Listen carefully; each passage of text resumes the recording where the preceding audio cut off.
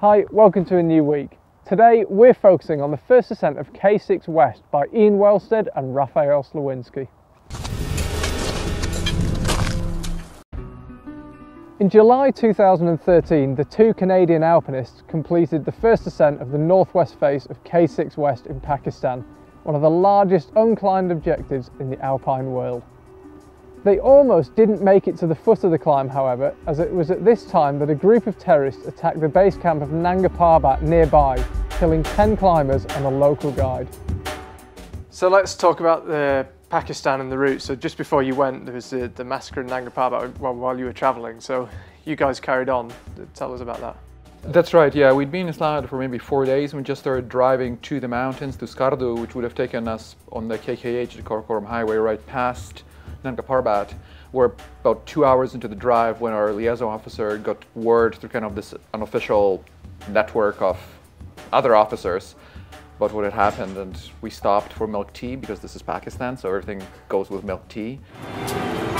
Waiting to, I don't know, hear if it's reasonable and safe to proceed. Gunmen in Pakistan killed 9 tourists early Sunday morning. It happened in a remote area in northern Pakistan. So far, the main concern was for the people at home. And so Raphael, for example, is married, so obviously he's concerned about his wife. And Jesse Huey, who was with us, returned to the United States, not because he so much was worried as spending 2 months in a place while your parents and family and loved ones are worried about you. Maybe it's, you know, you go on these trips to have a good time. But I compare it to a big city. I mean, just like in a big city, so I lived in Chicago for a few years, there are areas of Chicago you just don't go into. And Pakistan's like that. It's not a homogeneous country. It's hugely differentiated. So for example, the north, you have the area in Nanga Parbat and towards Afghanistan that's kind of a no-go zone even for the Pakistani military.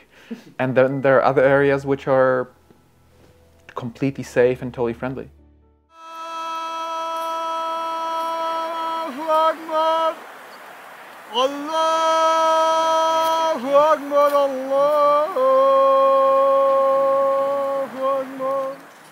So when you got there, did you have a fixed objective? Did you know you wanted to do K6 West? K6 West was the obvious thing to do in the valley. It's kind of from base camp, it's there front and center. You just cannot ignore it. And it had been thought about a bunch, maybe not tried quite as much, but it was kind of the obvious thing left to do in the valley. So for sure that was uppermost in our minds. For myself, I know about Ian, I still reserve my judgment because I thought the approach, especially to the climb, looked potentially quite dangerous. And so I wanted to kind of see it for myself from close up before I committed to actually going up it. That's a large backpack, Raphael. Tell me about it. I'm aware of it every second. So how was the route? Tell us about the route.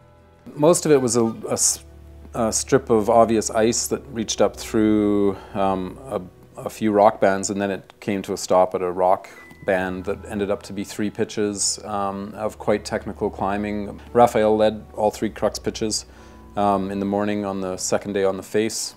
The first pitch was under vertical but bad pro and bad rock quality. Second one involved a squeezed chimney with very blank rock and a pillow of snow, so a mushroom of snow, so nothing very secure. And then the third pitch was slightly overhanging dribbles of ice on shattered granite that was quite impressive to belay. Climbing is a very slow sport, but so it doesn't tend to have a lot of flow, but it was one of those times when I felt like I kind of got into the flow and into the zone, and I was just I was truly in the moment. I mean, it sounds like a cliche, but I really was. I think it took us something like 6 hours to climb those 3 pitches. We're not really stuck. And for those 6 hours, I forgot to take my camera. I was not even thinking about taking pictures. I was just thinking about the climbing. Let's get us off this face. Yeah. We're heading to the sun over there.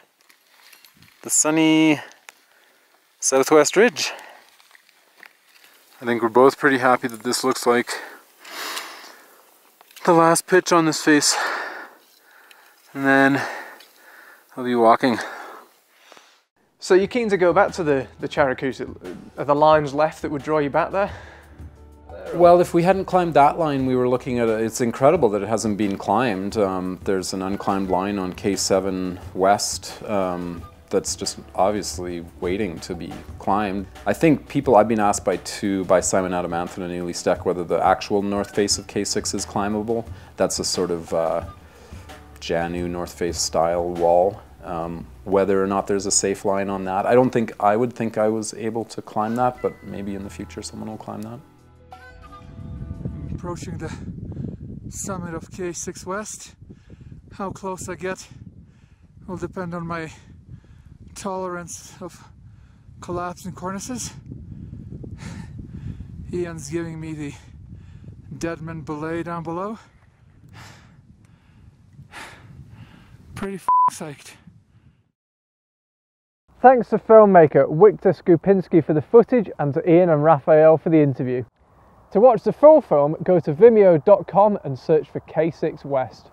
That's it from us today. We'll see you tomorrow.